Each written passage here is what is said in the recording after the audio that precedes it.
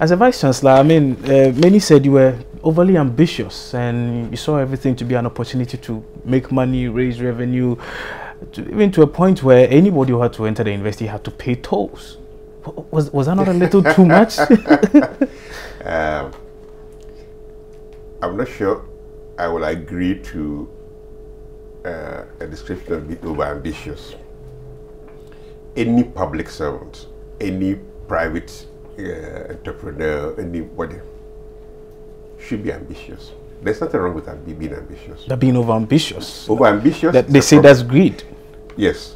If I was looking for things from my pocket, you could call that as being over-ambitious. There's a perception. If I was pushing the university beyond what it could do, that's over-ambitious. There's a perception many have that, particularly in a lot of government institutions or public institutions, a lot of these developmental projects are pushed so that people can get kickbacks, and that some have alleged here at the university that probably is because of the money. Well, that's why I've heard such rumors and speculation. You never received a kickback? You can find out from any of the people who work here whether I ever asked anybody or whether anybody ever offered me anything, you know.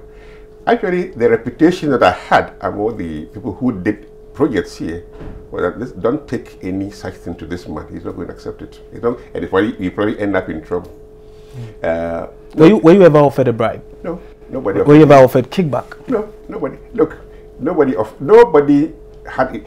I didn't get myself involved in the process of awarding contracts. I didn't. So there was a process? Yeah, there was a process. System. There's a system, and I didn't get involved. I was never part of procurement. No. When they've done their procurement and they've agreed on who is going to do what, they brought it to me. I went through, I was satisfied, I signed it. I never, ever negotiated with any contractor except the guy who was doing the roads. Why? Because we wanted him to do the roads and do it for us on a concessional basis. So after he had told us and that we had accepted the quotes from him, as opposed to other people that had also put in bids, I called him and I said, look, we don't have the money for it.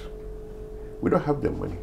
Would you be kind enough to accept payment stretched over 3 years? And yes, that was the first time I got engaged in a discussion with the contractor.